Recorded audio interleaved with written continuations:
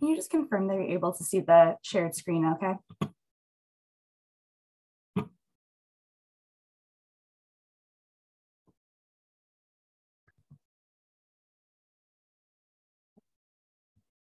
I'm back.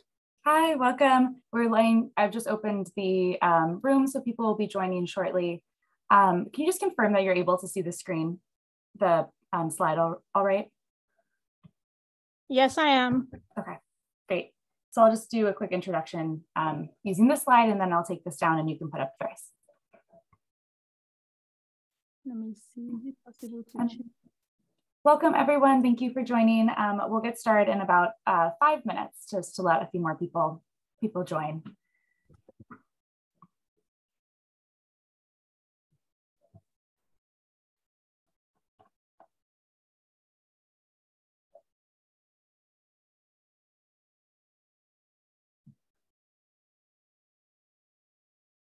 I want there to be more light. Oh. So I'm switching position, but this Sounds is much good. good. Perfect. Just let me know if it's too much lighting so I Okay. can.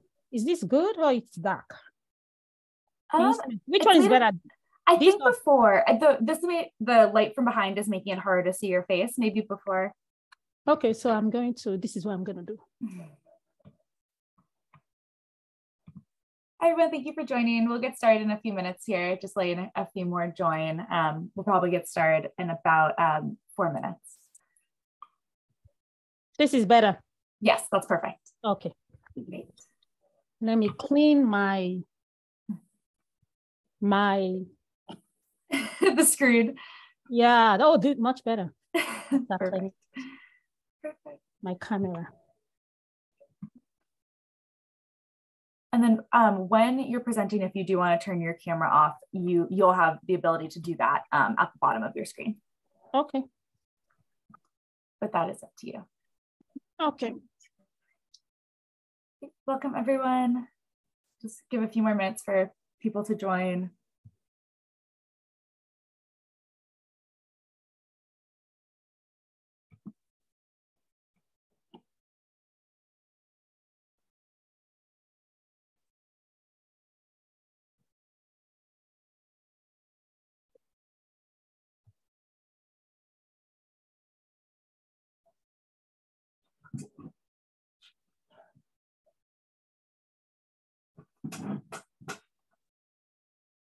Good, much better. Can you hear me? Yep. Yeah, perfectly. Okay, good. Great. So we still have some people joining, so I'm just going to give a few more minutes.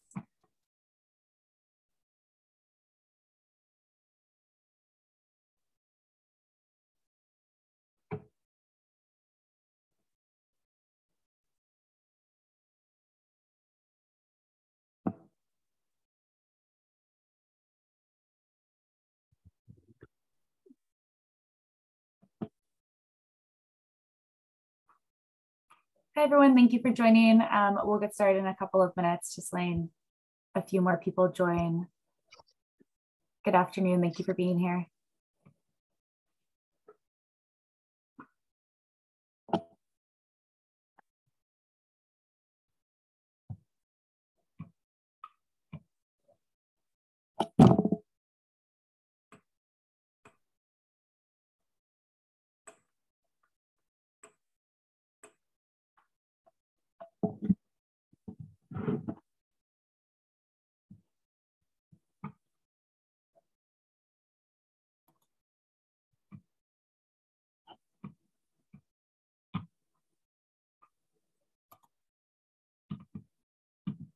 Oh, sorry, I'm seeing the chat box is disabled. Let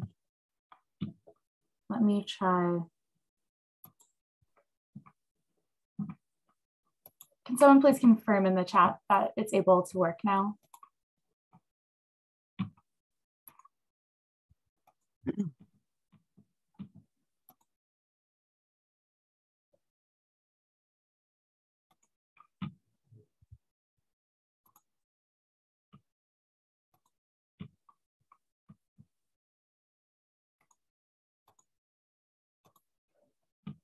Great, thank you.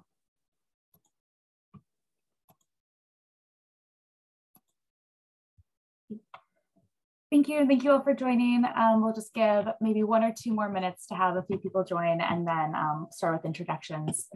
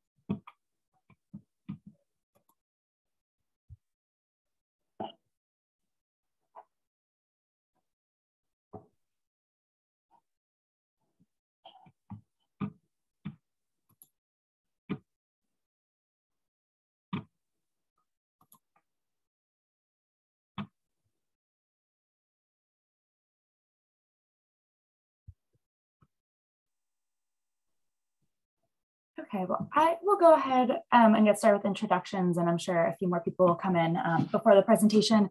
But good afternoon, everyone, and welcome to Lecture 1 of the Upgrade Oncology Digital Training for Nurses and Clinical Oncologists. This training is brought to you in partnership with Project Pink Blue and BioVentures for Global Health and funded by the ACT Foundation and the Nigerian Federal Ministry of Health. My name is Caitlin Bishop. I represent BioVentures for Global Health, and I'll be helping to navigate you all through the remainder of this program. We're really pleased to virtually welcome everyone to today's meeting. And although we cannot all be together in person, I really do encourage you to share some photos of yourself or your colleagues, just capturing how you're each watching this webinar and this training.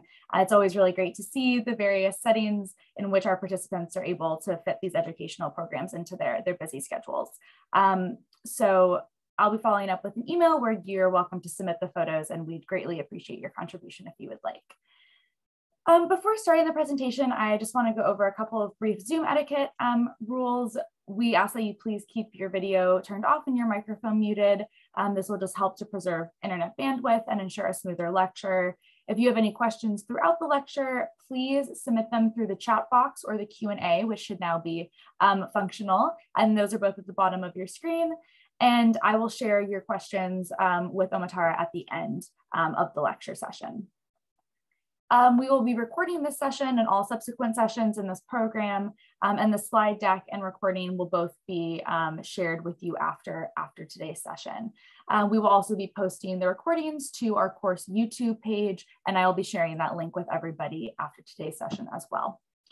And if you need help operating Zoom or having any issues during the session today, please send myself a private message in the chat. Okay, and now it is my pleasure to welcome our presenter for today, Omatara Edewal. Omatara is an advanced practice provider at Memorial Sloan Kettering Cancer Center. She graduated from Rutgers University with her bachelor's and master's degrees in nursing, specializing in family health nursing practice, and is double board certified. She also holds a master's degree in global public health. She's been in practice for about 2 decades and in the oncology field for over a decade. And she previously worked on the acute care oncology units as a clinical nurse. Currently, she practices in the pre-anesthesia clinic at Memorial Sloan Kettering Cancer Center. And she is currently enrolled in Wilmington University, Delaware, where she is set to graduate with her doctorate degree in nursing with a practice focus in the summer of this year. Omatara is Nigerian American with an ancestral heritage in Lagos, Nigeria. So we're really excited to have her here today and to hear from her. So Omatara, I will go ahead and take my screen down and you can go ahead and share your screen. Let me...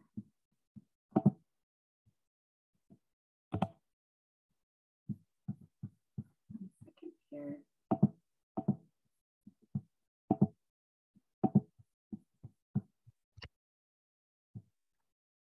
Can I start? Perfect. Yes, and go ahead. Good morning, everyone. My name is Omatara Edewal. As Kathleen introduced me, I'll be giving a lecture today on counseling patients prior to chemotherapy. And let's start. So that's the front slides. Okay, so the outline today we'll be discussing. Can you all see my screen? Yeah, okay. Yes, the outline today we'll be discussing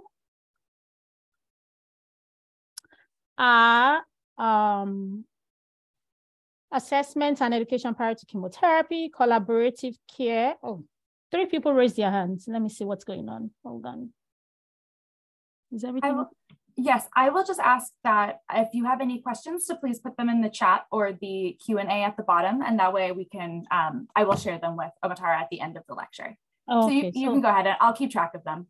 Okay, so everyone can, I just want to make sure everybody sees my screen. That's why if I can stop the video. Okay, yes. So assessment and education prior to the onset of chemotherapy treatment, collaborative care, quality of life assessments, financial toxicity, oncofertility and reproductive counseling, sex and cancer, perception of side effects of, some countries refer it to as toxicity,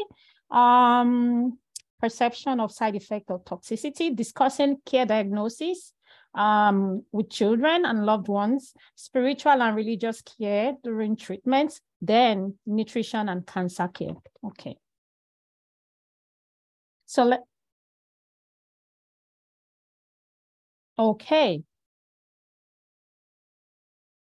So in assessment of patients, the nurses actually do play a huge role in patient assessment at the onset of visits. When a patient is diagnosed, they come to the provider. Usually what we do at Sloan Kettering, a lot of these patients go through, series, before they see the provider, they have to go through financial clearance. So the first visit with the provider, which is usually the clinical oncologist or the surgeon, they evaluate the patient, discuss treatment options with the patient and patient education. And when an area of deficit is identified, patients are referred. So what we do here is we actually have a robust system of interdisciplinary team. So during the first visit with the patient, what the nurses do is we have a very comprehensive nursing assessment. And in this nursing assessment, we integrate high validity screening tools to help assess if the patient will need any collaborative care. So what we use is our notes that we use to assess the patient at the onset of visit and at intervals have integrated artificial intelligence enabled clinical decision support.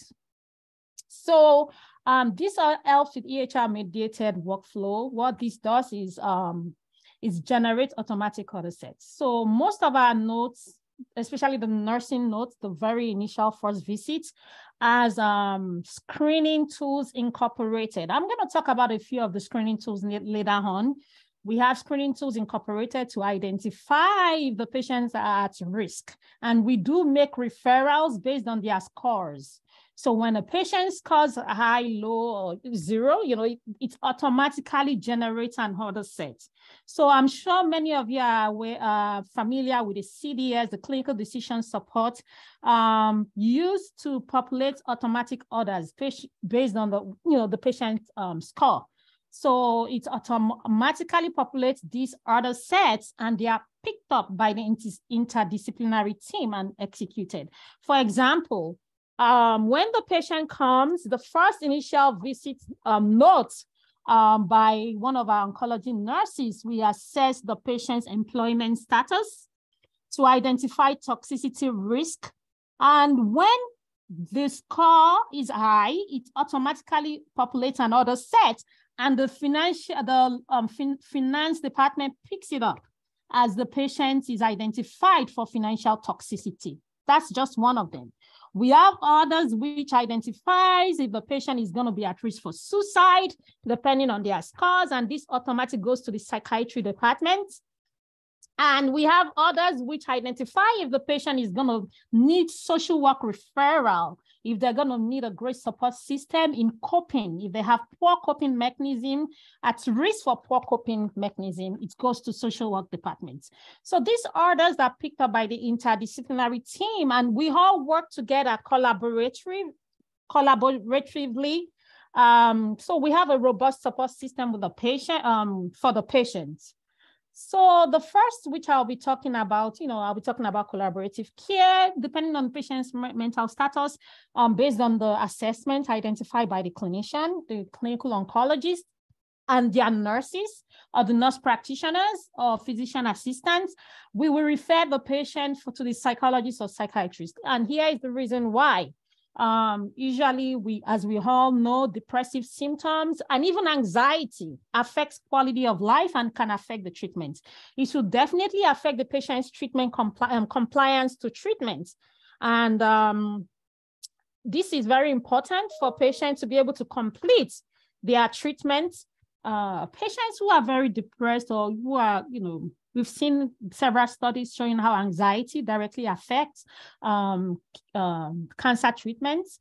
So we do make sure patients are referred to the service they need. So we collaborate with the integrative medicine. Integrative medicine we use for patients. We have patients who are who believe in holistic care, who take herbs. So if the patient shows up to us, they're going to be starting chemotherapy and they take like 20-something different types of vitamins.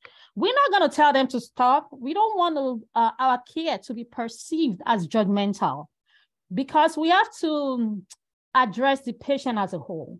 So we refer to integrative medicine. They'll discuss, and most of our clinicians are very trained in oncology. They're knowledgeable. Social work department, our palliative department, even across the board, they are knowledgeable. We have pastoral care that are knowledgeable about cancer treatments. And when we refer patients for spiritual counseling, patients are able to open up to this most times they are like pastors or reverend or rabbi, depending on their preference. We ask the patient their preferences. We refer them and they, discuss treatment options. Patient, we open up about their fears. Most times patients are able to open up more to their pastors, to religious counsels about their fears, things they're not able to share with us. Sometimes they share with them. And, we're able to collaborative care for the patient. We refer to palliative service, sexual health and fertility specialists. We also refer patients who have chronic comorbidities. We refer to specialists, because it's important for patients' adherence, for example, to their antihypertensive, if they're going to be going on chemotherapy. Some of these chemotherapies are toxic to the heart, so it's important for patients for these patients. We have very sick population. We see very, very sick population of patients. So we collaborative care for the patients depending on the patient's needs. Social work plays a very important role, in the care of our patient population. They have a support group. They are really the team that pauses and look at the patient as a whole. Then when the patient comes to us, we do provide a lot of resources to the patient. Oftentimes in my clinic, when they come to us for pre-surgical testing, pre-anesthesia evaluation, the patients break down. They break down because they're overwhelmed with the treatment options provided to them. They want to do this treatment, but they think they cannot go through it. A lot of it is social, so it has to do with social needs and a lot of knowledge deficits. Some fear, some are very fearful. So the social work department will reach out to them, let them know they are not alone. We have resources here to help them through treatment. So social work department have support groups, parenting guidances, bereavement support, and we also provide support to caregivers and their families, because the patient is not receiving treatment alone. We got to think about everything that makes up the patient. We got to think about, the factors that might affect them coming to treatment, following through treatment. If the patient, for example, if the patient is the sole caregiver in the home, receiving treatment may affect their finances. And also, for example, if the patient is the one who cooks for the home. So this will change because they will have to, depending on the kind of treatment they're receiving, they may have to change their diet. So we have to look at all this collaboratively to make sure the patient complies with treatment without feeling overwhelmed. So the most important, the first and the foremost, is the quality of life. So the quality of life of the patient has to be assessed at the onset of treatments and at intervals. So we look at their perception, we assess their perception in life in the context of cultures, values, what makes up the patient as it relates to their goals, their expectation, what do they really need? We look at the effect of disease treatment on their aspect of life. We listen to the patient, let them express what their fears are. And first of all, we try to ensure we have a trusting relationship where the patient are able to, open up.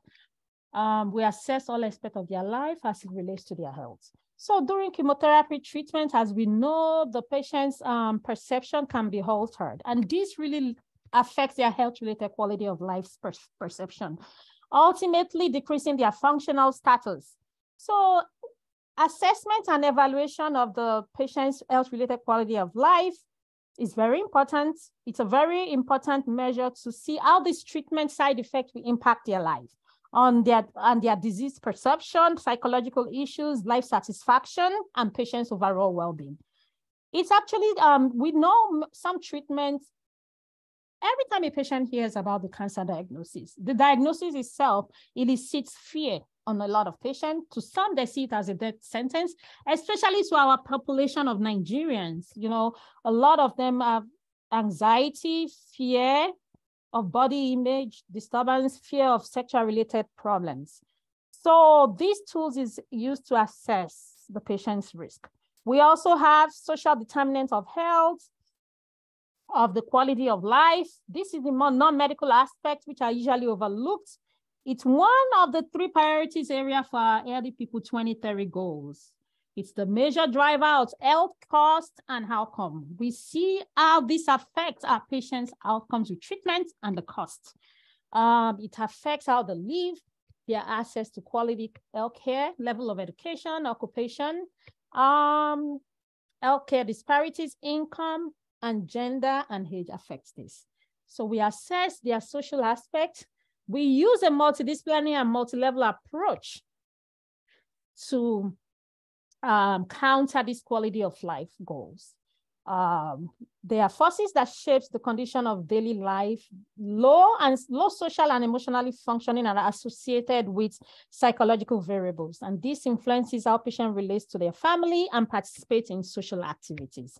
So we need to assess this. So I'll be talking about assessment of the quality of life prior to treatment, the tools that most clinicians use.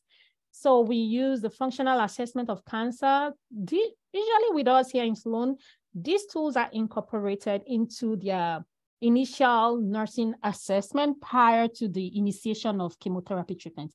Oftentimes, the nurse who will be administering the chemo team or the immunotherapy team assess it's part of their assessment notes, their structured notes.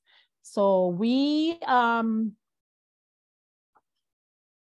evidence-based quality of life assessments are used to optimize the patient's care. When we identify a need, we refer the patient to the department that will help them address these needs. So we implement this into our practice, but it remains a challenge for a lot of people because treatment impacts quality of care. So we have to be very careful when we are addressing, is this really the side effect of treatment or really the patient's baseline?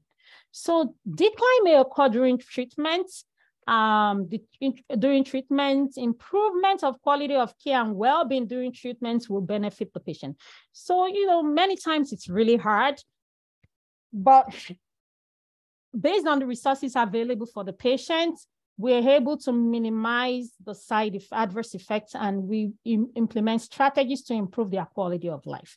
We have to understand the patient and family's goals in caring for the whole person. We have to consider their perception of cancer treatment and side effects.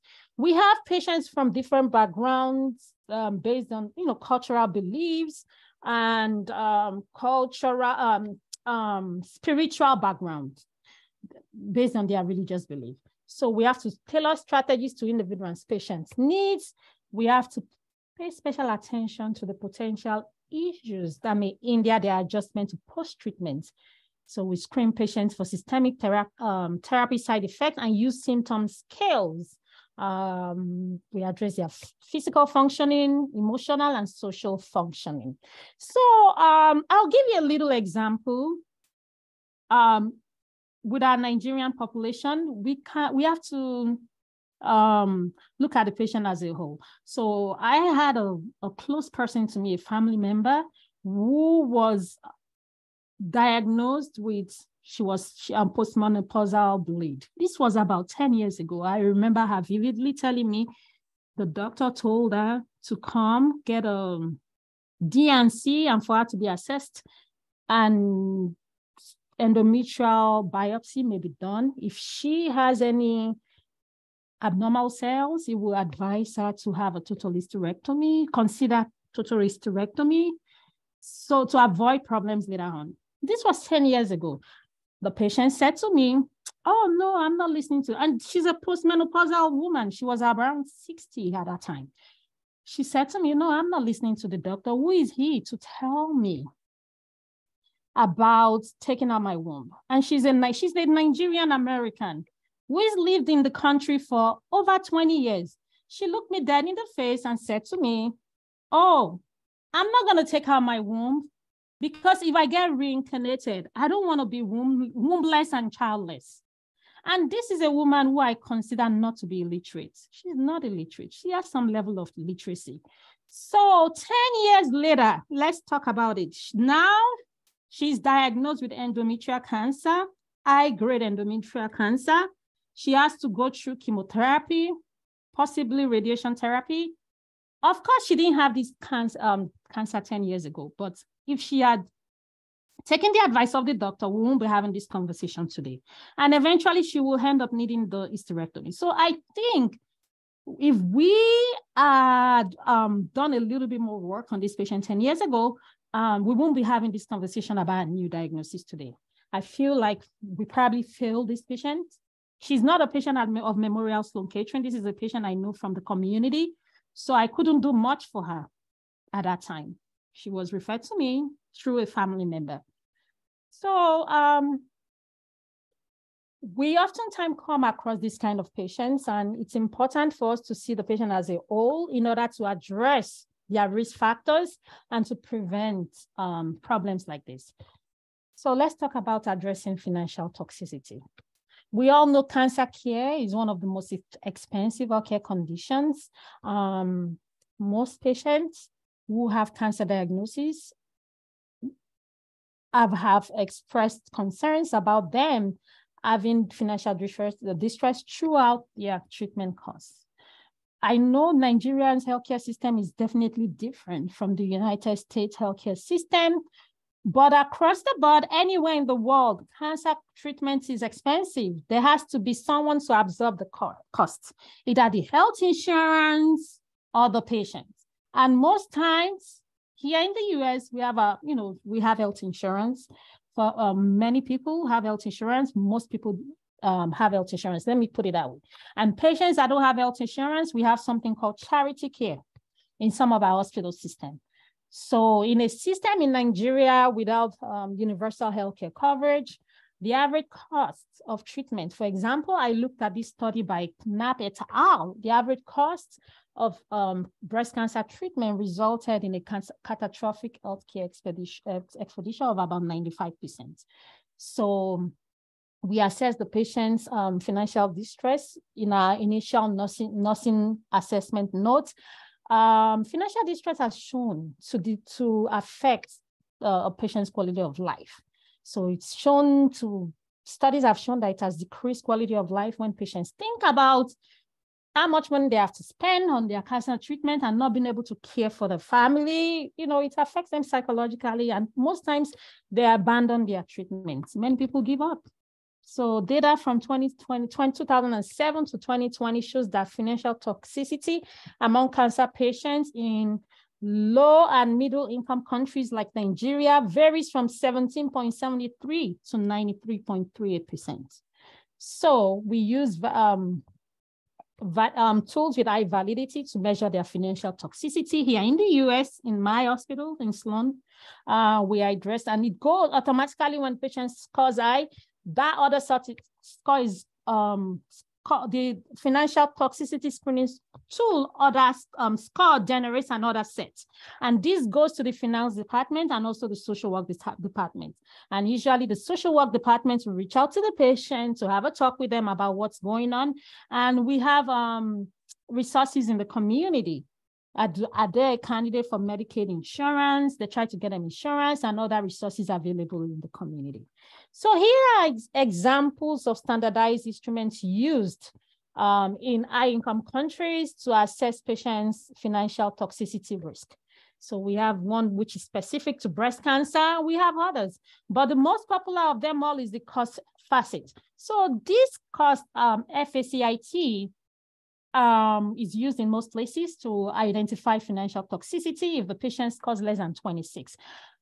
Then we determine their risk factors. Usually the mild score is 14 to 25, moderate about 1 to 13, and severe is 0.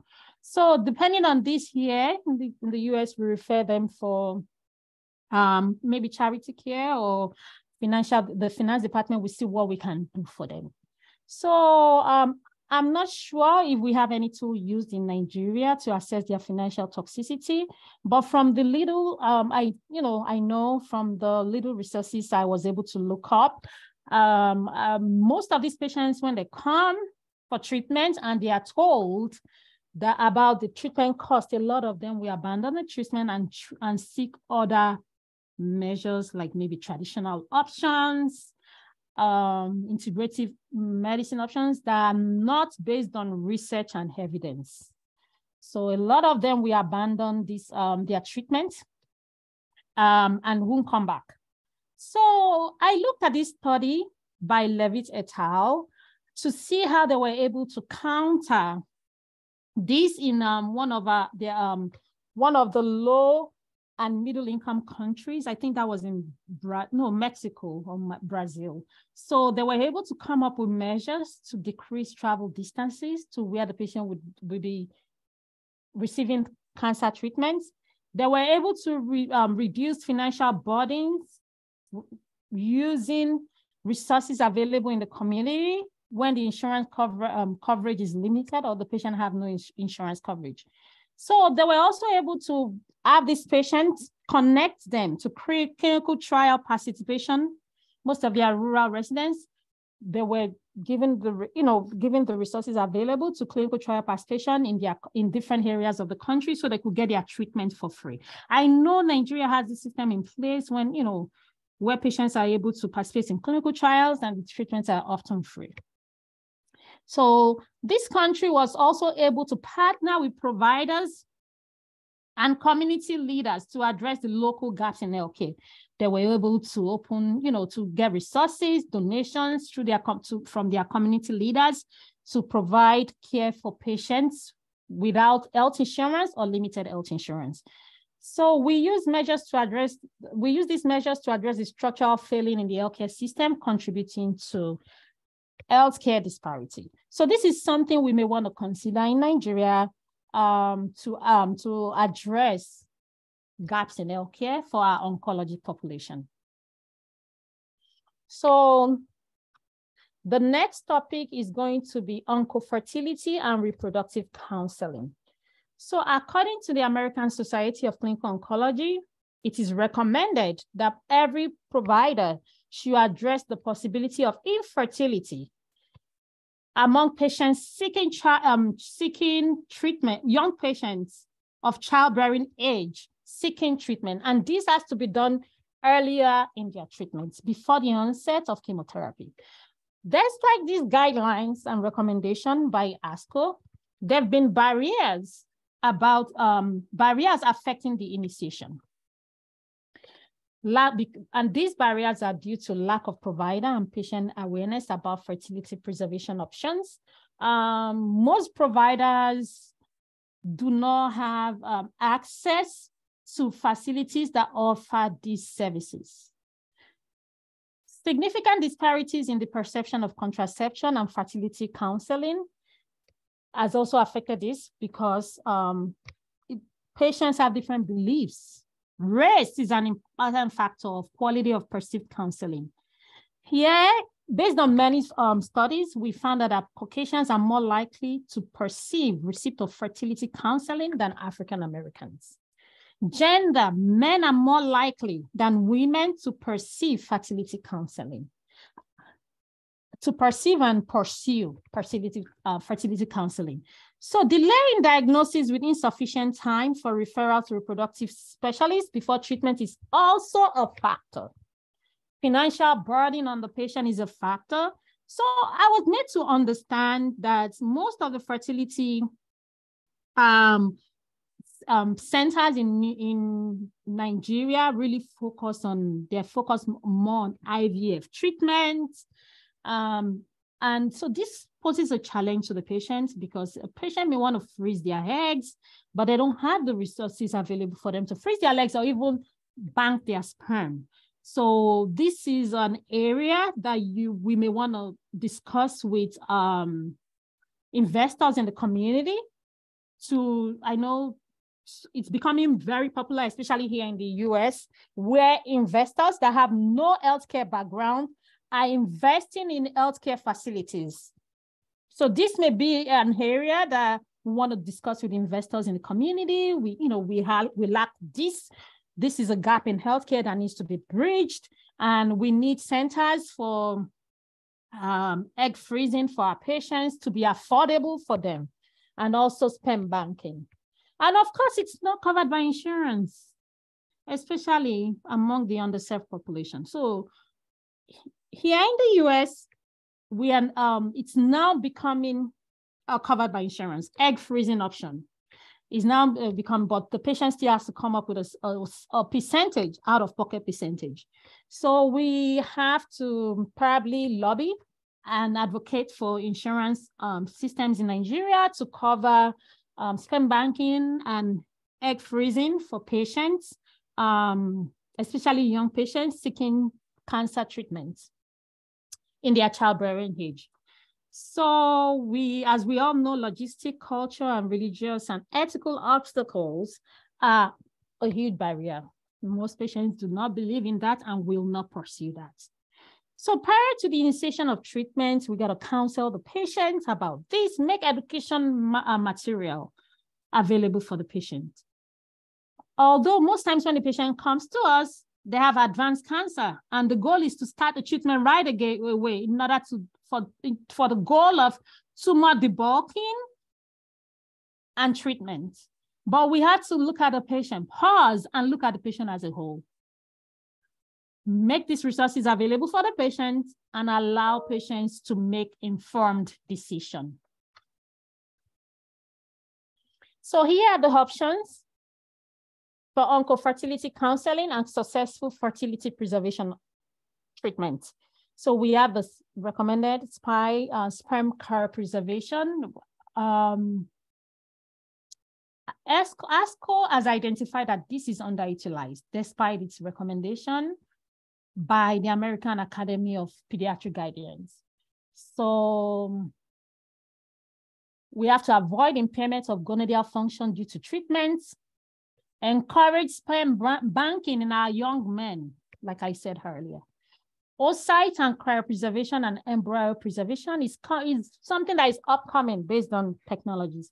I'm not sure if we have these resources in Nigeria, but we have to let the female survivors know they have a chance to have this will give them a chance to have their biologic children after cancer. It's shown to be successful with evidence of safety. So this is something maybe a project can be developed in partnership with the fertility centers in Lagos and Abuja. It's becoming very popular. I see a lot of, even from the US, a lot of young Nigerian women from the US and Canada who's tried several IVF treatments here in the US and Canada, and have failed, I've seen them go to Nigeria to seek these treatment options, and they've been successful. I had how old was she? 62-year-old family friend, had twins. And she also had the twin, she ended up giving a sibling at 63. And this woman came to the US previously, saw a doctor that I recommended. And the doctor this was when she was 55. She had suffered a miscarriage after like 27 IVFs. But in Abuja, they were able to successfully deliver her. She's healthy, her kids are healthy, no problems. So that means they have advanced technologies in these centers. So maybe there's, clinicians can put together a project, partner with these centers, and find stakeholders to address this gap in healthcare.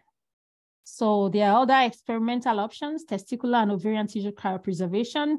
Fewer patients may elect to cryopreserve embryos, maybe because of the costs and because they may think it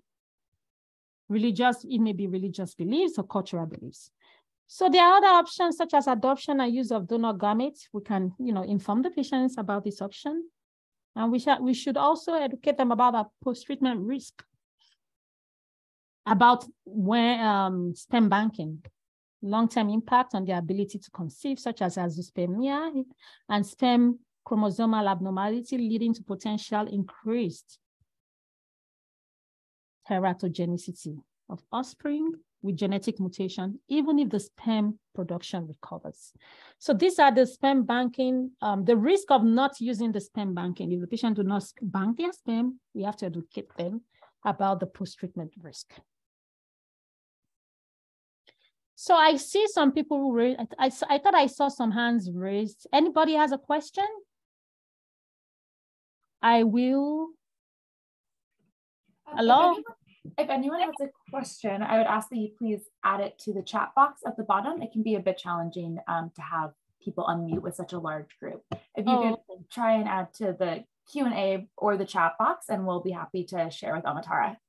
Thank you. Oh, okay. Thank you so much. Tina Ackerman said in RSA, most medical insurance companies do cover for patients diagnosed with life-threatening disease to donate their sperm and egg freezing prior to cytotoxic treatments. Impressive. Yeah. Do we have this in Nigeria among our healthcare? Let me see. In RSA, we do support patients financial. We do get, what country, where is RSA?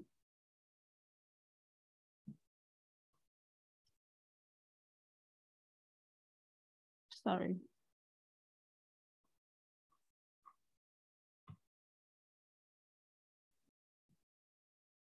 Okay.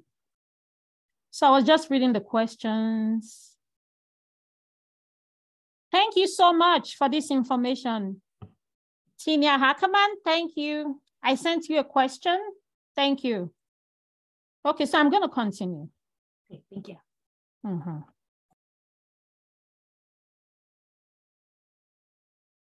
Okay, so the next topic will be perception of side effects and toxicity. I think, hold on one second. No, sex and cancer. So usually with this is a huge topic. It's a huge topic because most of us clinicians are not educated to talk to patients about sex and cancer. The GYN department does a very good job, and urology department, they do a very good job in that because of the knowledge they have. So studies have shown that 11.5 million cancer survivors, among 11.5 million cancer survivors, 87% of them have experienced sexual side effects. It affected their libido, ejaculation function, discomfort, anxiety, confidence, organs, pain, and all other real issues. All these issues are real. So according to what these oncologists have perceived, they've perceived that men are more open to talk about sex and cancer than women. Men are more open to talk about it prior to the onset of treatment. Women more than women. Women open up later on in treatment about their discomfort. So these videos I found on MSKCC website, I'm not going to start them because they're about 30 minutes long, but I will recommend and recommend for everyone to watch these videos. They're very good videos. They were put together by Dr. Diane Reddy, one of our oncologists, in partnership with experts in that field. So they talked about how people have perceived it, reported it, and how they're able to overcome the obstacles. So I will recommend for these videos to be watched. They're about 24 minutes each. That's about a total of an hour. So I'm just going to move to the slide. It's important to the next slide. It's important for clinicians to have this talk about the patient, refer them accordingly, refer to the experts in the field.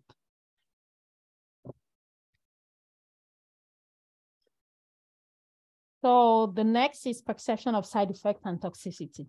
So perception of side effect of the likelihood of toxicity and expected symptoms, it all boils down to the education, the patient as a whole. I'll say the patient as a whole because most patients, no matter how much the doctor sits down and talks to them, patients will still go out in the community and hear from every single person that has no knowledge about cancer. Despite the fact that the trained and the skilled clinician who works and makes recommendations based on what evidence have shown, I've told them their treatment option. These patients, depending on their social circle and their coping, the mechanism they use for coping, they still go into the community and have discussions from people. And when patients come to me to my clinic and they bring up this topic, and here is what I tell them. Don't discuss your cancer diagnosis with people who have no knowledge about the treatment options available. The treatment options that has been presented to you by your oncologist or your surgeon are based on what they do this every day, based on evidence, based on research, based on treatment that they've done on patients and has been successful. So communication should focus on treatment goals alongside expected risks. Patients should be educated on what is expected. Every chemo treatment has its own side effects. Patients should have a flyer provided to them with what's expected and what may happen. So to reduce misperception and improve informed choices by the patient. When the patient knows their side effects, it calms them down. It lets them make informed decisions. They know what to expect and they know how to overcome it. So patient education and other sources of information leading to misinformation has contributed greatly to not just patients' adherence to treatment in Nigeria, but all over the world. In the US, we deal with it. I had a patient, how many years ago, I saw this lady, she came to Sloan, she was diagnosed with stage 1 breast cancer. She left Sloan Kettering, went to our country to seek treatment. By the time she came back to us, she was a stage 4. All that could have been avoided. So patients need to listen to their doctors. I think it's all boiled down to building a trust. That first person, this is what patients have told me. The first person they meet here in Sloan when they come makes a huge difference in how they're going to receive the treatment option presented to them. The first, maybe oncologist or surgeon, how they perceive the doctor and the nurses in that clinic will actually affect their adherence to treatment. So patients need to be knowledgeable about what's expected of them. So I looked at this study by Abdul Salam et al. It's revealed that 97% patients in Nigeria get their resources from 73.5% of them get it from doctors, about 40.9% from nurses, 32.7% from the internet. The biggest problem we have is Dr. Google. A lot of people go to Google and find information that has no business, things that doesn't apply to them. And they, pick up on these things and make a big deal out of it. Many of them talk to their peers who have no knowledge. I tell patients, cancers are usually not the same. Just because you have a cousin with a breast cancer, you may not have the same kind of cancer. So if the doctor offered your cousin just lumpectomy maybe with hormone therapy, and you come into Sloan and they're offering you chemo first to debulk your tumor. No two cancer is the same. It depends on your staging and the type of the cancer you have. So in this study by Abdul Salam et al., it was noted that patients who are younger and who are employed had an increased likelihood of knowledge of chemotherapy toxicity. Does it mean that younger patients are listening more to the patient, to the doctors when they're talking to them, or maybe because they're educated? Does education play a big role in this? Probably. So at the end of the day, it boils down to building a trusting relationship with the patient, identifying their risk factors. At the beginning of their visit, on the first day of visit, what patient perceives plays a big role. Educate the patient on the likelihood of toxicity, what to expect, and how they can overcome this. So the next topic is discussing cancer diagnosis with children. So usually with this, we come across this a lot. This is very common, this is very popular. But one thing I know is I have identified among our Nigerian population is some people hide cancer diagnosis from their children. This happened, I'm talking about real life, it happened to my mother. So despite the fact I work in Sloan, and at this time my mother was diagnosed with breast cancer, I was working on the women's health floor, taking care of patients with breast cancer. And my mother had the audacity to want to hide a diagnosis from me. Yes, she did. And this is a woman with a PhD degree, very well educated. So thank God my sister that was living with my mom at this time, she was able to go, she heard a conversation talking to someone somewhere that they told her she had breast cancer and she did not believe she had breast cancer. So I jumped, immediately my sister called me. I had a heart-to-heart talk with my mother, and thank God she's now 10 years in remission. It was a stage 1 breast cancer. She was able to get out surgeries. Then she had a radiation and neoadjuvant treatments, and she's fine, thank God. So effective communication with the patients enhances coping mechanism in the home and prepares for what lies ahead. Most times, patients are fearful of the impact of the diagnosis on the children. We encourage patients to communicate with their children. We do have workshops to assist healthcare professionals in communicating with parents and children about parental life-threatening condition. So I know when I was a nurse at clinical nurse, we have all these workshops that nurse managers would sign us up for. Every year we had to attend. We had paid days for learning, paid learning days that we had, which was mandated for us, and it's still mandated for us to attend this workshop. And one of these workshops actually addressed how we as clinicians communicate with parents and their children. And most times when we find a big problem, we identify a big problem, then we reach out to the social work departments because they do a very good job. They usually will invite the patients, the patients and their children for a therapy section. So they have support groups to help the patient overcome these barriers. So most times the patient may want to protect their children from the diagnosis due to age, and the children the children may be young. So what we do is we communicate with the children based on their developmental understanding of illness. We use age-appropriate language to communicate with the children. We acknowledge emotional aspect and desire to protect the children if the patient wants it. But the truth is, children have active imagination and access to information. They have the internet. I'll tell you something. My son, 9-year-old son, came to ask me about HIV. My son asked me he said, "Mommy, what's HIV and why are there so many treatments on the TV and on YouTube about HIV?" Children have access to information. So back in our days, there were a lot of conversation that our parents didn't have with us because of our age. But now these children have a lot of access on the internet to information, and they do pay attention. They pay attention, they see what's going on. So I had a little health challenge last year, and I bought a book about the challenge. So my two sons came to me and said, Mommy, why do you have this book here? Are you sick? They're paying attention. That's not the fact we don't want these children to know because they're young. They know, they see you lose weight, they see you change your diet, they see you reading books, they see you taking medications. So it's important for parents to share their diagnosis with the patient.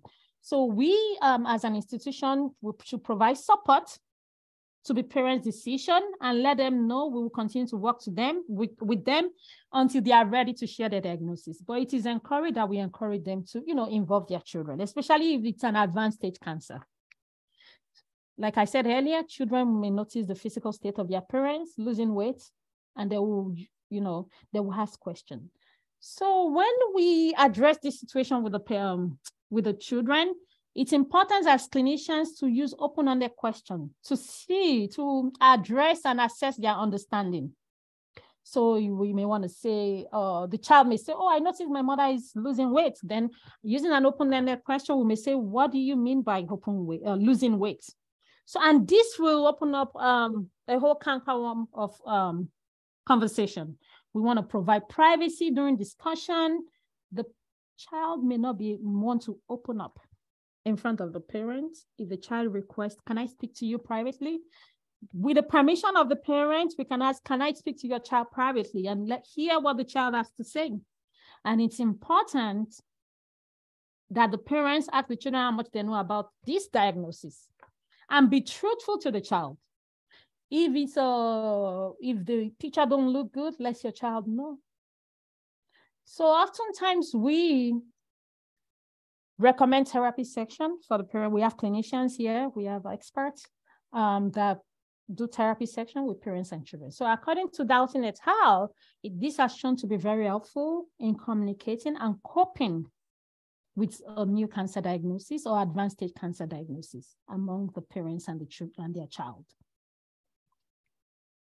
So this is this is my favorite topic, spiritual and religious care. It is my favorite topic because this is the biggest, in my own opinion, I don't know what evidence has shown in Nigeria. I don't know if there are studies out there. This is the biggest reason why we have such low compliance with chemotherapy treatment among the Nigerian population. Spiritual coping and faith correlates with the optimism and social support during treatments. Successfully have shown that patients who have a higher being they believe in have successfully been able to cope with their treatments because they receive support during this treatment, and they have a higher being they believe in, and this really helps them psychologically to pull through treatment. Therefore, it is important for us to integrate spirituality into clinical practice, but it can be very challenging due to different beliefs. We have different beliefs, spiritual beliefs, depending on religion. Everyone has what they believe in, and when it comes to cancer, how they're able to counter it. But this positively impacts a better physical health and mental health and lowers mortality. Patients who have better coping mechanism and a belief in a higher being have shown to have lower mortality rates with cancer. So we should assess the patient's spiritual well-being. And this tool, the functional assessment of chronic illness spiritual well-being scale, is also used to.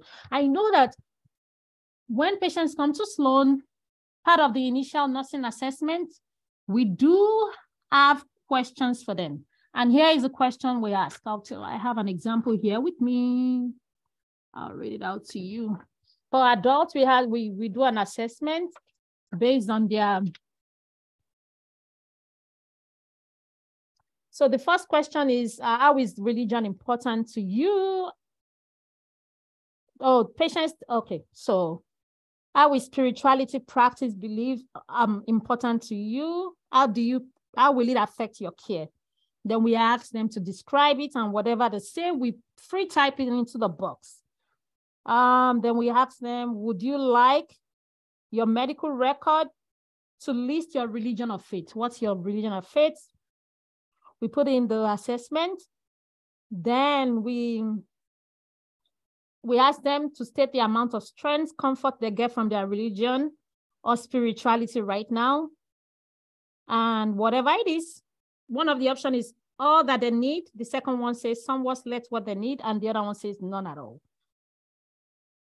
And the next questions will be, would you like a trained staff to provide spiritual support to contact you? If the patient says yes, then it's automatically auto-populates an order in the CIS system.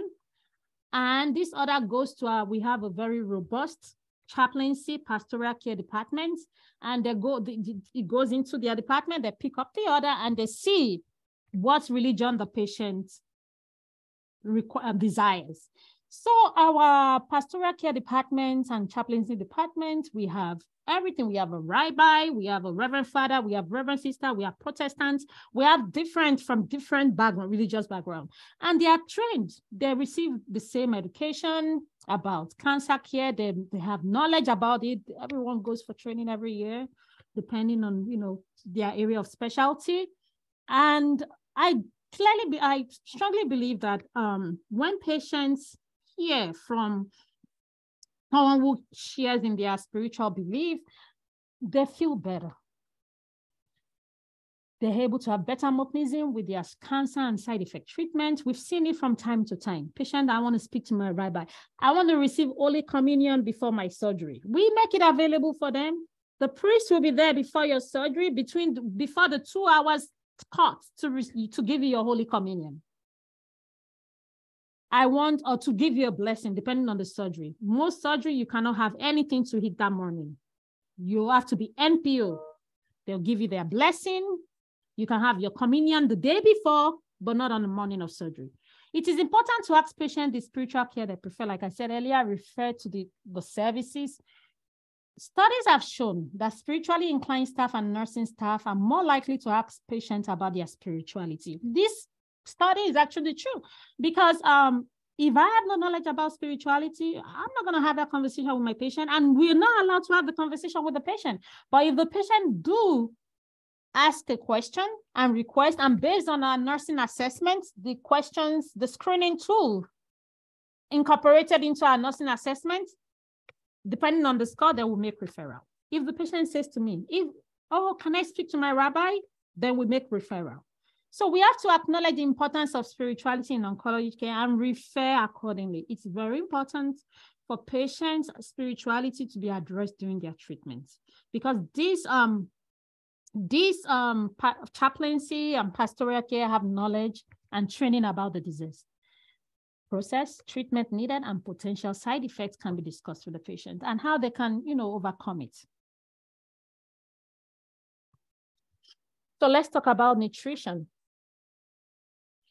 Nutrition is actually a big question, a big topic when it comes to cancer care, because we have everyone who has what they think people should be eating and so many people, I can't eat sugar, I can't eat carbs, I can't eat rice, I can't eat yam because it has sugar, I'm receiving cancer care.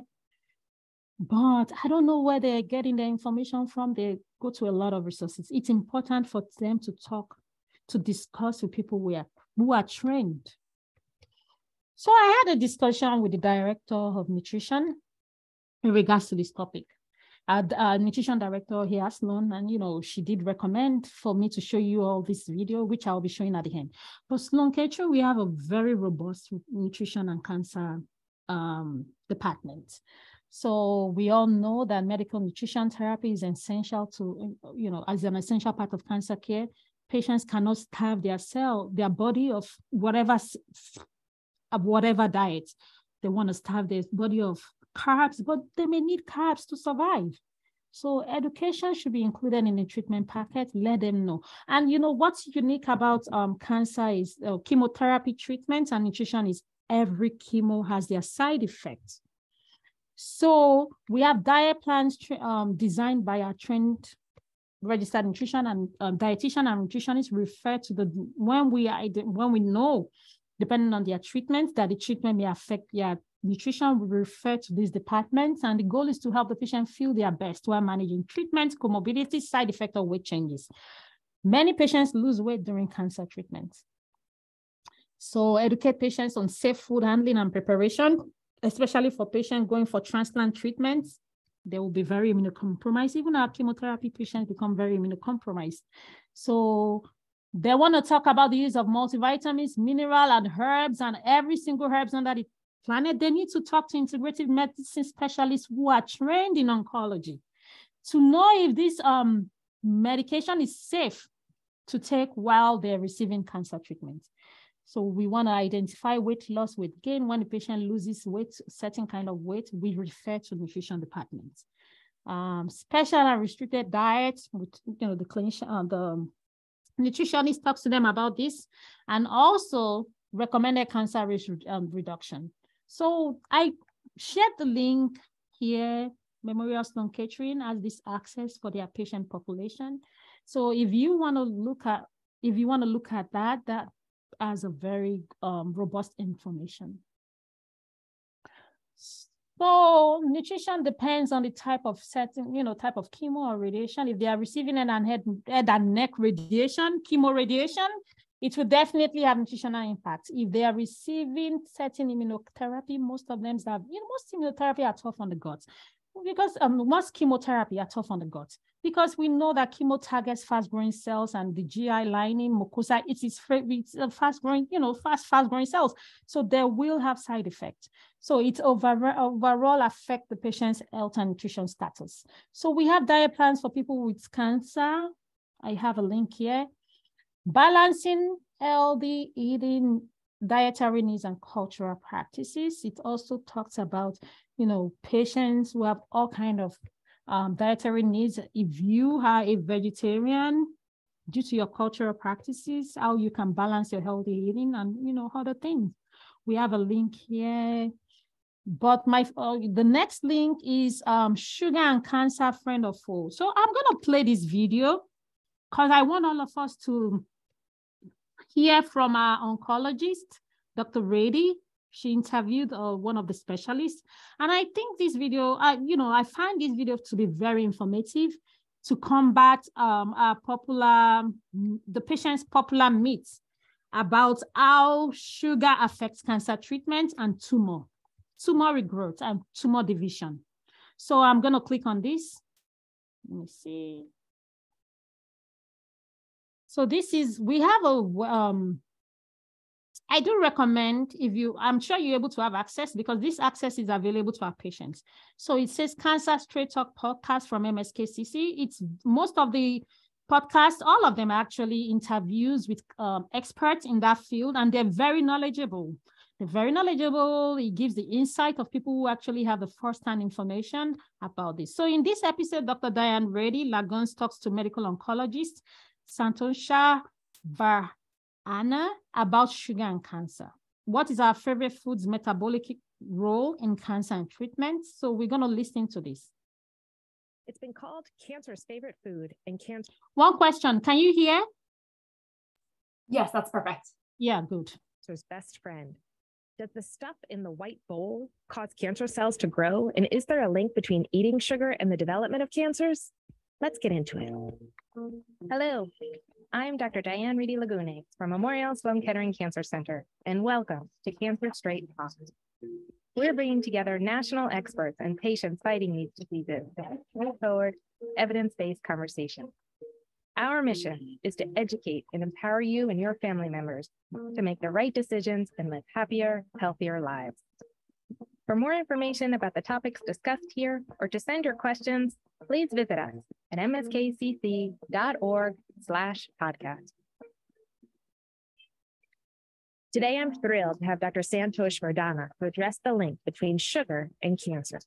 Dr. Verdana is a physician scientist here at MSK. In the clinic, he cares for patients with lymphoma, but his research focuses on metabolism, or how sugar, or glucose, is taken up by our cells, and what happens when those cells are cancer. Santosh, welcome to the show. Thanks for having me. It's really great. We're very excited to have you here. I think before we get into the concept of diet and sugar as it relates to what we eat, Can you just walk us through the sort of metabolism of a cancer cell? Meaning, what do cancer cells actually need to survive? And how do they actually get those nutrients? I think that's a great way to start. And maybe we can even take a step back from there and ask, what is metabolism and why should we even care about it?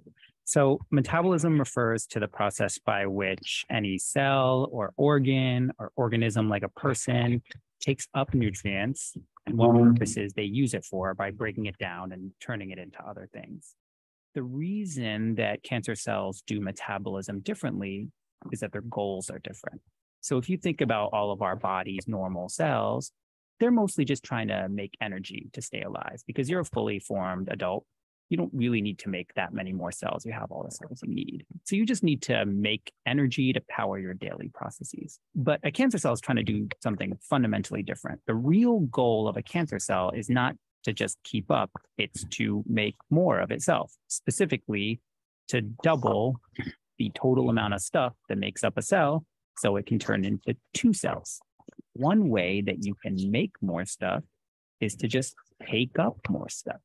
So one of the primary transitions that a cancer cell makes when it decides to turn from a non-cancerous cell to a cancerous cell is to say, you know what, I'm going to take up as much sugar as I can, and I'm going to turn it into all the stuff I need to make new cells. And that explains a lot of things that we see in cancer. For anybody who's ever had a PET scan, that's just an imaging study, a CAT scan, except you are injected with a labeled version of sugar, and the cancerous parts of your body light up because they're sucking up all that radioactive sugar. And it also tells us molecularly what's happening with cancer.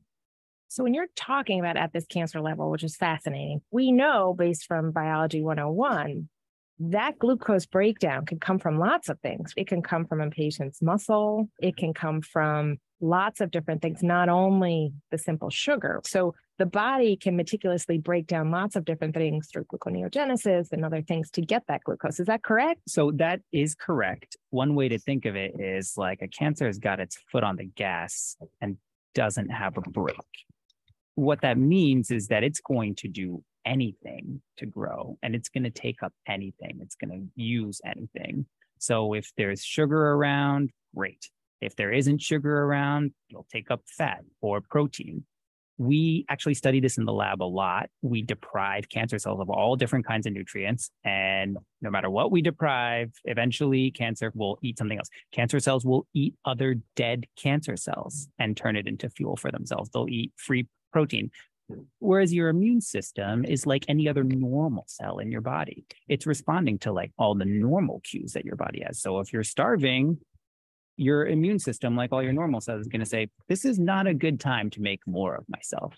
So one of our fundamental challenges when we're trying to improve the immune system is how do we help our immune system fight a metabolic fight when the deck is stacked against us? Let's talk about diet. Let's do it. So the stuff in the white bowl got a bad rap, and we talked a little bit about that before, but we'll get down to it. Can it contribute to the development of cancer? And is it actually the sugar, or is there something else going on there? The problem is that people who eat a lot more sugar, Lots of other things going on. they do a lot of other stuff that's not so great.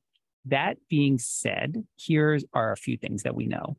Cancer incidence tracks very closely with increases in body mass index and obesity as a surrogate for caloric intake. And if you drill down a little bit deeper and you look at the glycemic index, which is basically a measure of how easily the food that you eat can get turned into sugar. So the simpler, what we call more processed a food is, the higher a glycemic index it has. That is also associated with not only cancer, but these tend to be very specific types of cancer. So breast cancer, GI cancers, gastrointestinal cancers are definitely associated with that process. And the inverse is also somewhat true, which is that a high fiber diet, a diet that is high in complex carbohydrates, a kind of higher protein diet, is associated with a relatively lower incidence of cancer. And so from the 30,000 foot view, those associations are there. And that makes sense. Like if you are a cell that happened to have acquired a mutation that tells it to gobble up a bunch of sugar, well, that one cell is going to turn way more easily into 10 cells if there's a lot of free sugar hanging around, and it's going to be a bit of a tougher barrier to get over if there's less sugar hanging around. So it's an observation that matches with a prediction, I guess. Right. So the suggestion is refined sugars, soft drinks with your Coke, your Sprite. Yes. The stuff in the white bowl, pure fructose, that type of sugar could easily get into the bloodstream, potentially to these cells in a way, again, observational, we see could potentially be worse than, for example, an apple. So that not all sugar is the same in terms of what's in a name. That's exactly right. And I think that the way that you stated it is also exactly right. So we would never refer to like taking in more sugar as the driver, because you're never going to turn something into a cancer without the mutation or the change in its genetics that makes it want to grow faster. But if the pantry's full, it's a little bit easier. And one thing that we don't understand quite as well is why the more complex carbohydrates or high fiber diets are associated with a lower incidence of cancer. But I think it's most likely has to do with the fact that since your body has to work harder to convert that to the nutrients you need, that's why people who eat more complex foods get full with fewer calories. And this is a calorie thing, basically. And so certainly the association, as you said, with simple sugars being more correlated to obesity, we know that many cancers, unfortunately, are associated to that. So that cause and effect remains to be seen. All right. And so then the next step would be the treatment of cancer. So this is one that repeatedly comes up in clinic all the time. You have a patient actively on treatment. And now, like everything, we want to be empowered to have whatever control is possible. And diet is one that could be potentially used. So could the restriction of sugar either somehow improve treatment options and or hasten the sort of growth, if you will? Right. So this is the most complicated and therefore the most important question to ask, because the more straightforward portion of this, which is to tell people to eat a kind of conventionally healthier diet to reduce the risk of developing cancer, but that's already good advice just for life. And it's a more complicated question when a patient has cancer and is receiving treatment.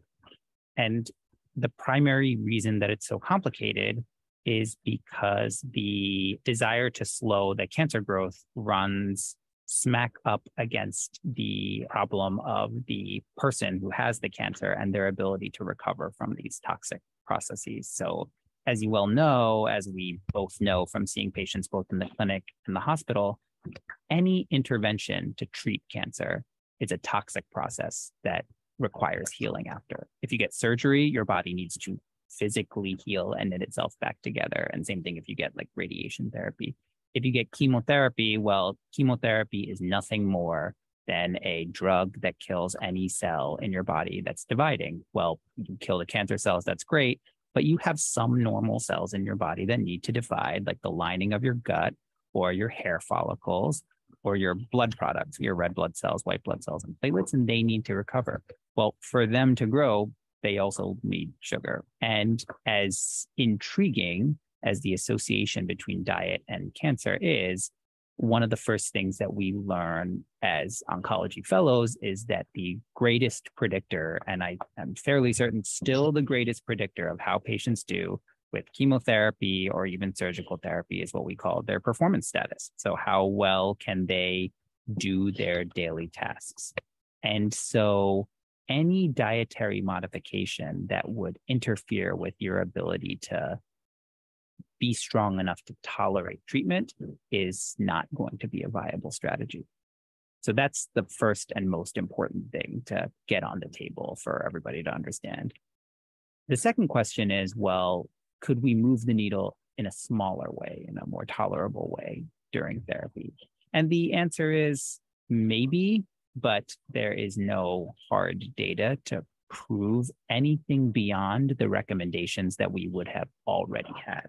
So we would say it's very reasonable to eat a healthy Mediterranean style complex carbohydrate diet, but we also usually combine that with a companion recommendation, which I have personally heard you tell patients also, which is chemo makes you not want to eat very much, and it's more important for you to get calories than anything else. So if you hate a Mediterranean diet and the only thing that you can get down is like a McDonald's milkshake. You got to do it. Amen. That's absolutely right. Yeah. I had a patient, just a quick anecdote, a very dear patient who had gone onto YouTube, and on YouTube, there was this Starve Your Cancer Away video.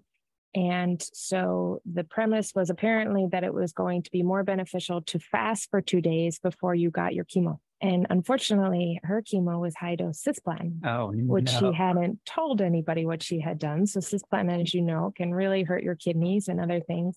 And she spent almost a week in the hospital because, like you said, her normal cells got damaged. Yeah. And so that is not one that we would advocate. And I think you hit it, which is often we have to listen to our body and what we need, because we need to keep that fight going and to keep that performance status strong. Right.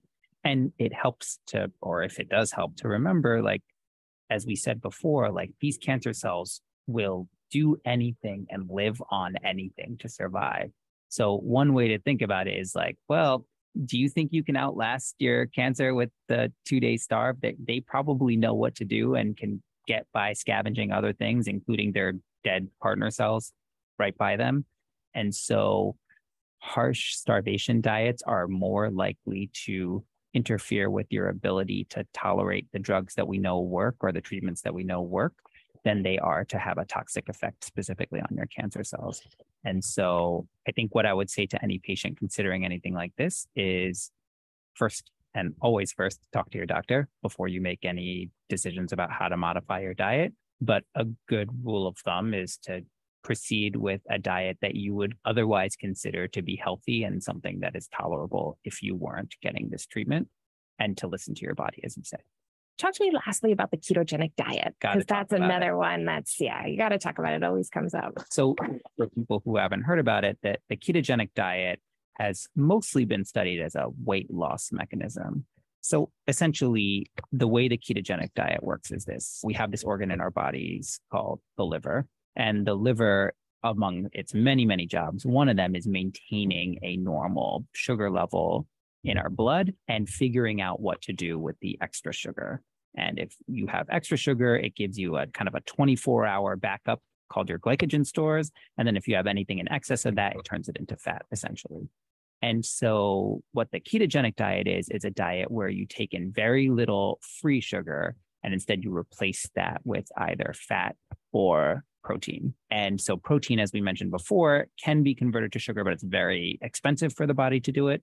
And fats cannot be converted to sugar. And so what happens is that your body burns the fat that you consume for energy, and then it actually burns your body's normal fat stores to supply something called ketone bodies, because your brain is a unique organ that really can only live on a couple of different nutrients. One is glucose, or sugar, and the other is this specialized nutrient called the ketone body. And so it turns out that if you restrict the amount of glucose in your diet, you can get your body to burn your fat stores. And so it's an effective way of getting people to lose weight. But because it's a good way to kind of keep excess sugar free of your body, it was a reasonable hypothesis to suggest that it might be an effective cancer therapy. The sustainability of the ketogenic diet is a real problem, and the long-term consequences are something that we really don't understand. I know that there are actually some clinical trials ongoing, and I think it's really valuable work to be done, but at the same time, would not advise it at all as a strategy to pursue outside, because I would say it's as or far more likely to put you in a tough physical position as it is to provide you a benefit that we're not sure even exists. And as you said before, we're an organism. We're not just those cancer cells. So all those other cells that need those healthy nutrients will be starving too. So lastly, when you take it back to the clinic in your lymphoma specialties, what do you tell your patients overall in terms of keeping well and overall health to get through these treatments as it relates not only to nutrition, but overall? I kind of proceed according to what we had talked about before. I say, to the extent that you can tolerate it, a diet that is rich in complex carbohydrates, proteins, sort of mixed, balanced diet. The Mediterranean diet is just one that I happen to like. In lymphoma world, of course, we're also a little bit concerned about anything that might be infectious because so many of our patients have extremely low blood counts that put them at risk of infections. So we typically tell them, but I think this is good advice for anybody getting cancer therapy, don't go to an open buffet. Right. That's probably good advice for most of us. Honestly, it really is. Avoid deli meats and stuff like that. But we always complex it with that. If you're having a hard time with chemo and there are only certain things that you can eat, getting enough calories into your body that you can get yourself up each day and lead as close to what you would consider to be like a high quality of life is more important. It's not just for the physical benefits, but as again, we both know, the process of going through treatment for cancer, whatever setting it's in, whether it's on a specific timeline or it's indefinite, is a mental, emotional, physical marathon. And so maintaining what you consider to be a quality of life should be a really important priority. So we always encourage that. Absolutely. Thanks so much. It was super informative. Oh, it's my pleasure. Thanks for having me. Dr. Santosh Vardhana, medical oncologist and scientist. Thank you for listening to Cancer Straight Talk for Memorial Sloan Kettering Cancer Center. For more information or to send us any questions you may have, please visit mskcc.org/podcast. Help other people find this helpful resource by rating and reviewing this podcast at Apple Podcasts or wherever you listen to your podcasts. These episodes are for you, but are not intended to be a medical substitute. Please remember to consult your doctor with any questions you have regarding medical conditions. I'm Dr. Diane Reedy Lagunes. Onward and upward. Okay, let me, hold on. Okay. So everyone, I hope you enjoyed that. That was very informative, especially for our patient population that want to starve their body of sugar in the attempt to starve cancer cells. So as we've all heard from the experts, it's important to have high quality of life during treatment. And part of high quality of life includes a good diet, high complex diet that will help the body recover from whatever treatment options that they have selected, they will be getting. So you all heard in the video, a rich complex carb diet, more protein diet, high fiber diet. In fact, it did recommend a very good Mediterranean diet, and patients should avoid habits that will expose them, like going to open buffets, and patients are recommended to avoid daily foods. So usually daily foods here in this country are usually processed meat that are not cooked. So we don't have that much in Nigeria. So here in the US, we have turkey, chicken that are cold cut. They're not cooked. So those are that's what it referred to as daily meats. So in conclusion, when the patient is receiving chemo treatment or any form of cancer treatment, we have to debrief as clinicians. And I believe nurses play a very big role in this, because we often come across the patient, maybe they open up more to the nurses, or even the social work departments, the social workers, and also the pastoral care. Communicate with their doctors, with their oncologists, their surgeon, let them know what the fear is. Ask the patient, how are you doing? Despite all this information, treatment options we've thrown at you, and you've started treatment, you're receiving treatment, how is this person doing as a whole? Not just medically, but also psychologically and socially. So it's important for us as clinicians to build a trusting relationship with the patient. And definitely we're going to be doing a whole lot of work, debunking myth and stigmatization. And part of the myth is what we've heard about the sugar and cancer cells. So I believe if we have a trusting relationship, if we have a listening here to the patients will be able to open up more. And one thing that I find to be very important in treatment of cancer is representation in terms of culture, religious, and social belief. I'm not sure if we have chaplaincy incorporated into the medical care in Nigeria, but that's something. Nigeria is so caught up in religious belief. Nothing wrong about that, to believe in a higher being. But as it is now, everything about Nigeria is religion. Religion plays a very big role in how a lot of them think. Even modern culture. Many people believe in what their pastor says than more than what their culture has shown them and more than what they've been taught in school and more than what they've been taught in the home. So we have to tap into these resources. Make sure you have chaplains in oncology trained chaplain that attend training. Let them know about cancer treatments and how patients' religious belief interfere with their treatment options. Educate them and use them as resources. When you identify these patients, have this mindset and usually, have such beliefs, refer them accordingly. Refer them for pastoral care. Evidence have shown that patients who have higher beliefs and patients who, are religious tend to have a good coping mechanism through any situation they're going through. So I believe that we should we should respect the patient's belief, understand their belief, let them feel comfortable. And patients actually do well when they see people that look like them, sound like them, have beliefs like them. They feel comfortable opening up and they actually listen. So it's important for any department, any medical department, to have a very robust, trained and skilled social work and interdisciplinary department that will address health disparities across the patient population. Social workers do a phenomenal job because they look at the patient as a whole. They pause and look at the patient.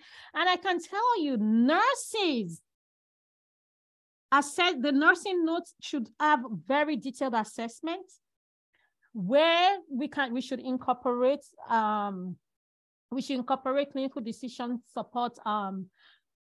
We should tap into the technology and incorporate the screening tools. If the patient score high, refer them accordingly. And I hope that with this, we're able to bridge health disparity among our population. One thing I also want to throw out there is, like I said earlier, there's so many investors in the community that have no knowledge about healthcare, opening up everything to make them money. So that's one thing you may want to look into as clinicians. In terms of sperm banking and egg donation in Nigeria, because I see that IVF is becoming very popular in Nigeria. I can count more than 10 women I know in the US that have gone to Nigeria for IVF treatment that has been successful.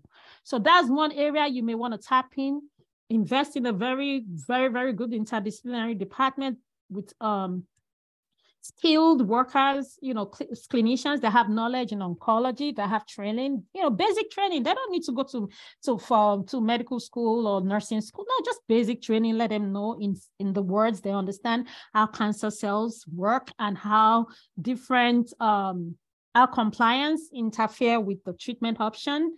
So with all this, I believe we'll be able to bridge healthcare disparity in Nigeria and hopefully good assessment of quality of life, referral to resources, collaborative care. Collaborative care is extremely important in the success of cancer and chemotherapy treatments, collaborative care. So compliance with treatment and avoid loss to follow up. Loss to follow up is when the patient just don't show up anymore. Stop coming for treatment. You don't know anything about them. They cut you off. They don't pick up your call. And then next thing we know, they have cancer everywhere. So we got to avoid that. And also refer the goal is to have them in survivorship. And unfortunately for patients who need palliative care, refer them appropriately. So thank you so much for listening to me. These are my references. And now I'm going to take questions. I'm going to turn on my video and Kathleen, can you help us with questions, please? Absolutely. Thank you so much. That was a wonderful presentation, and we're getting lots of really, really wonderful feedback in the chat. So thank you. That was excellent. And yes, I am happy to help field some of these questions. So we have a few, just starting from the top. There's a question about relationship with microwaved food and cancer. I don't know if that was touched on a bit, but if there's anything you'd like to say to that. So microwave food and cancer, we don't have enough evidence to show that, but what we do have evidence to show is the plate you use to microwave the food. plastic plate. So they say avoid using plastic plate. You could look it up. It's the plate that you used to like, depending on, people don't read instruction. Most of those plastic place says do not microwave, but people do not, people just don't, they throw every plate in the microwave. So I think they actually recommend using Pyrex to microwave. But you know what? If the patient says, I don't want to microwave my food, it's good. 20, 30, 40 years ago, we didn't eat microwave food. Let them put the food on the pot and microwave their food. It's okay. You know, when patients come up with all this meat, just let them, show them what evidence says and let them know this is what evidence says. This is what we know. But if you feel comfortable now eating food from microwave, perfect. Warm up your food. Nothing wrong with that. So the rate of breast cancer in Nigeria is alarming, between 20 and 45. Yes, it's happening here in the US too. It's not just Nigeria. The rate of cancer in the world is alarming. And there's so many evidence, clinical trials working on, for women, is it the hormone therapy with the birth control? We don't know. So all we know is there's something we're doing that is causing cancer, but we can only give you answers based on what evidence has shown. So as clinicians, we cannot get caught up in the myths. We have to only give the patient fact based on evidence-based studies. We can tell them, oh, although we've heard about this, but this is what evidence-based can show. But if this is what you believe, as long as it does not interfere with your cancer treatment, that's fine. And as long as your belief is not alarming or would not be detrimental to your health, that's fine. So breast cancer rate is really popular in America too. It's among the young population. Fertility preservation is not that common because it's not a medical assistant that is readily acceptable, known and affordable, as well as which do you deal with first, the cancer journey of fertility. You have to provide the patient the option of fertility preservation. You have to. Since we don't have the resources in Nigeria, it becomes very challenging, but give them the information. A flyer with, according to the American Cancer, ASCO, provide the information for the patient. But treatment has to commence. But as long as you provide the information for the patient, let them know what the challenges are in Nigeria and where they have options for preservation. Let them know, oh, we don't have it in Nigeria, but we have it in Ghana. We have it in South Africa. Realistic goals for the patient. Don't say, oh, we don't have it in Nigeria, but we have it in the United States. How long is it going to take them to get a visa in the United States? 2 years waiting list to get a visa appointment. We have to be realistic with the patient, okay? But information must be provided to the patient. Provide information with them, let them know these are your choices, these are challenges in Nigeria, but you have to commence with your treatment. It's important so that your cancer does not spread further than it is already. So communion contraindicates the surgical procedure. Oh, communion. So here is what we do in Sloan. Most surgery cases, we do not, if not only Sloan, most hospitals, we don't let you eat. You're fasting the night before surgery, no food after 12 midnight. No food after 12 midnight, period. Communion is made from what? Carbs, bread, biscuits. You could tell the patient to have their communion the day before, but you can have their doctors come to bless them that morning. If you have a chaplain, so I said the doctor, sorry, you can have the chaplain or the pastoral care, whoever they want, the reverend father, anyone available to bless them, or their rabbi, bless them right before, in the pre-op area before they go into surgery. So we in Sloan actually have them, we have them available. They have an office downstairs and their office is run 24/7. Anytime that my mom is actually a chaplain, she used to work with one of the hospitals, and yeah, anytime there's always a chaplain available 24/7. So anything the patient requires, the chaplain shows up, talks to the patient, prays with the patient. So communion can be, because it's bread, it's food. Most of our patients have to fast, no food after 12 midnight, but they're allowed to have water up until 2 hours before the time of arrival. Does that answer your question? Okay, so next question. Cancer is not a death sentence and the management is like taking malaria. So as healthcare professionals, we must instill confidence, positive mind, very intrepid. From the first day I was diagnosed with breast cancer, I had a positive mind. Oh, congratulations on survivorship. So if you want to, I don't know if you have support groups where you can create, you can start, Juliet, you can start a support group for women with breast cancer so that they know, they can hear it firsthand from somebody who has been there. Let them know how spirituality helped you through your treatments, and you were able to couple your spirituality with your chemotherapy treatment without fear. So you should be a great resource for other women dealing with this. Congratulations on survivorship. Nigeria is really overly religious. It's shameful. Oh, Lord. It's shameful. I'm sorry, I'm Nigerian, but the things I hear kills me. And it has nothing to do with education. It's sad. Nigerians are very educated, and for us to just, I don't know. I cannot judge. It's hard. I cannot judge a patient based on their religious belief.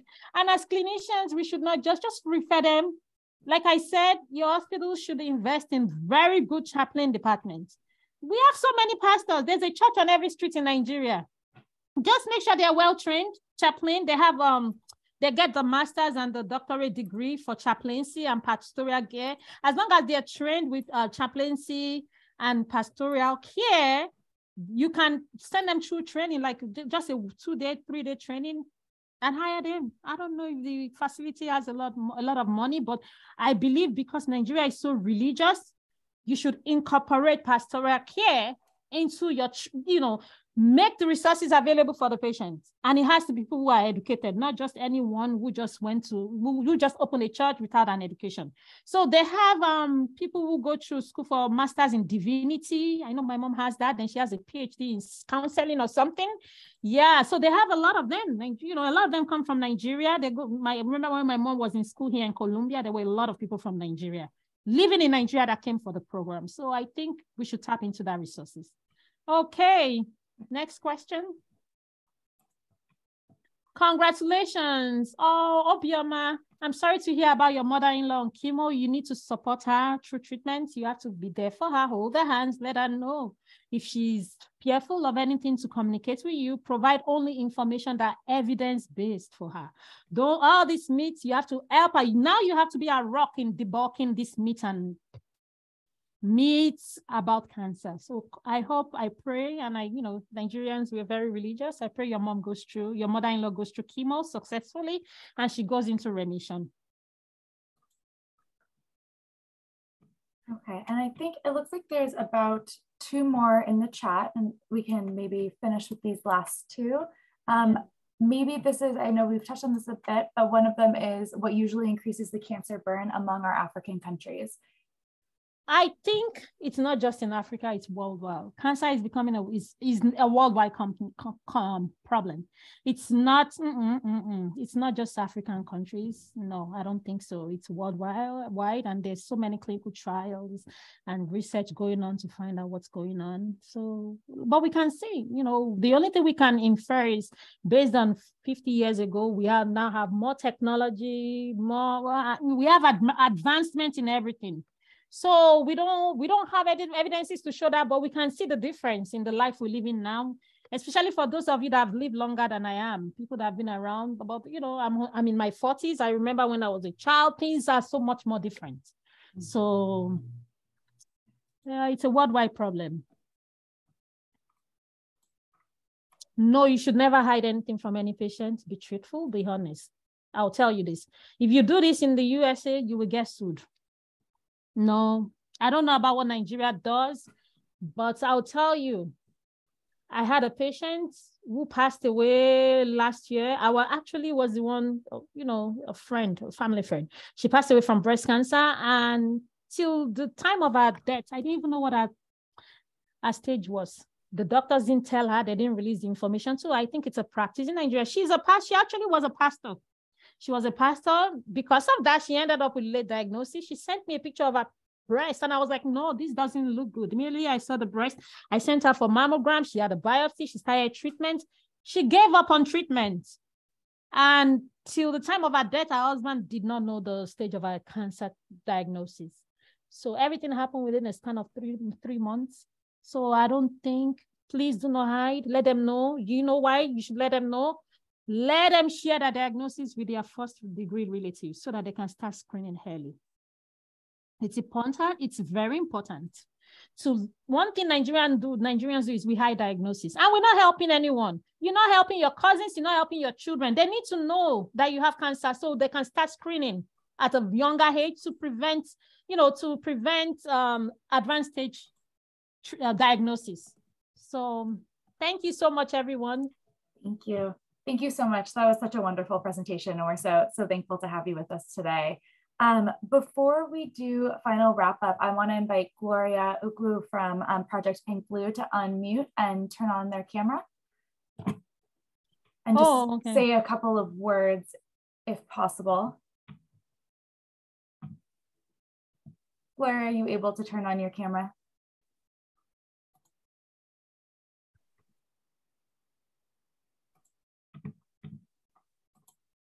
Hello,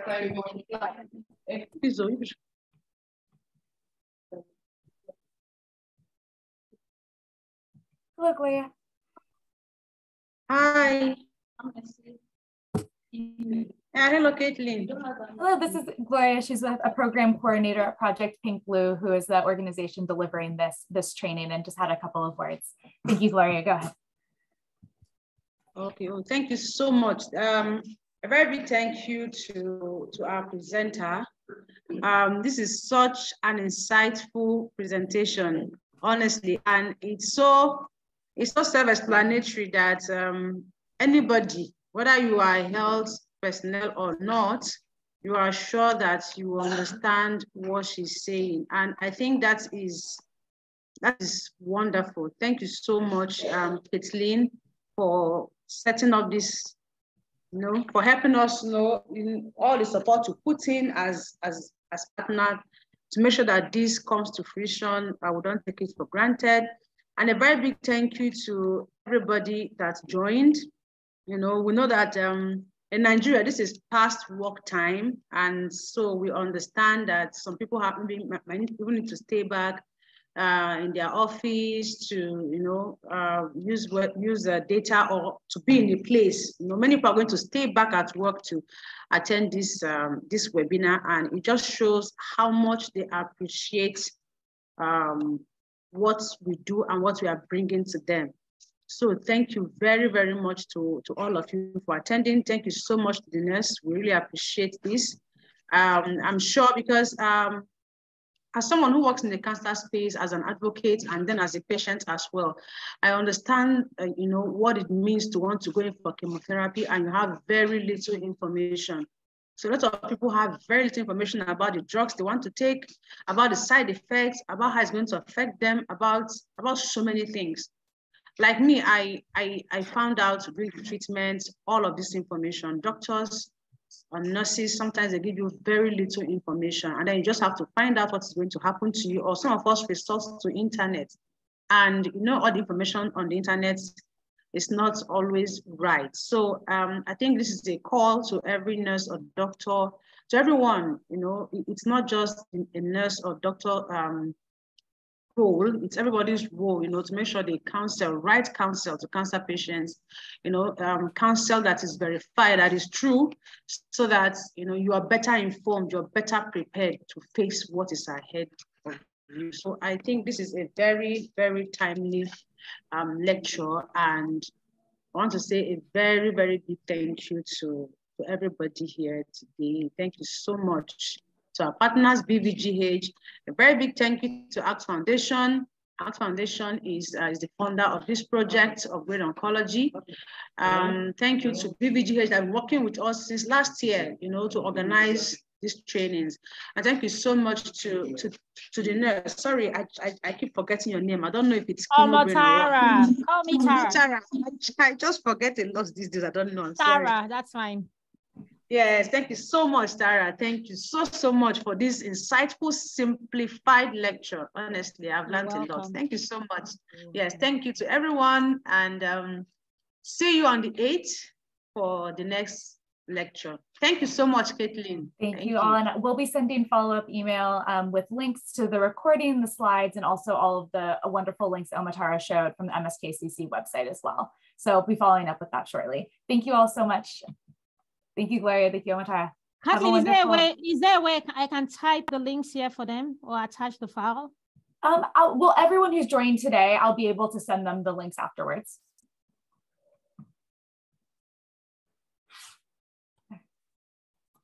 Great. Thank you all so much. Thank you, everyone. Thank you for tuning in. I'm responding to just to look on our site and resources.